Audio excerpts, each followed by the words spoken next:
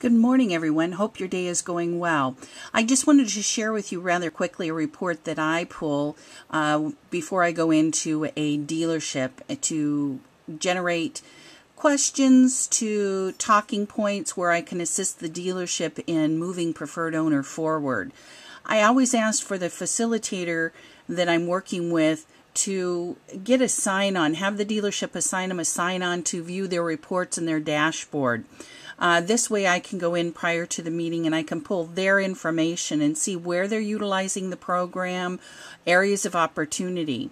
In this particular case, I then go into reports. One of the reports that I really like to use is the accounts export report.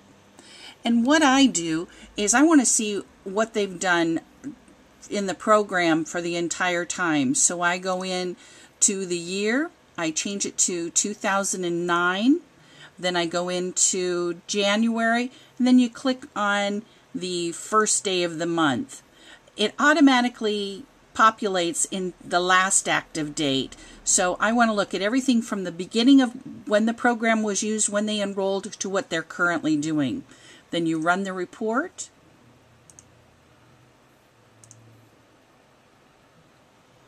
What it does is it brings you up into an Excel spreadsheet, and it just kind of dabbles it in. So what I want to do is I want to make it legible for me. And what I do is I highlight the first line. I go into Format, Cells, click Alignment, and then I just wrap the text. And what that does is it then just makes it into manageable categories. I then widen it up so it looks like a nice report.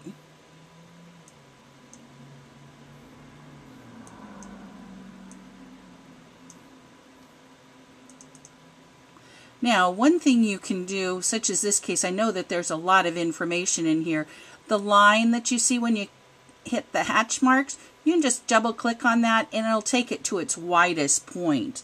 So once the report is up, what I'm specifically looking for is questions. How are they utilizing the program? Where are they utilizing the program?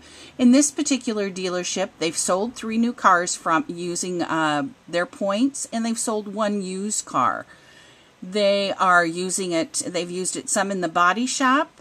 They don't use it for goodwill in service. They use it in service, and they do have points plus.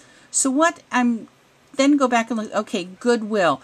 This is a great talking point. This is a money saver for the dealership. Having the advisors, instead of issuing goodwill on the straight on the ROs, have them put it on the preferred owner card. This way the customer has to come back to utilize the points.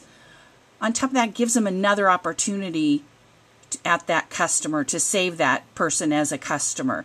In this particular case, the dealership is not using goodwill at all, either in sales or in service. So this will be one of the talking points that I will discuss with the dealership. I'll also look possibly the body shop. Is this something that we can advertise to some of their customers? Would this be another way to utilize those individuals that they have on the preferred owner program? And can we get some of those customers back into their body shop, generate some business for the body shop?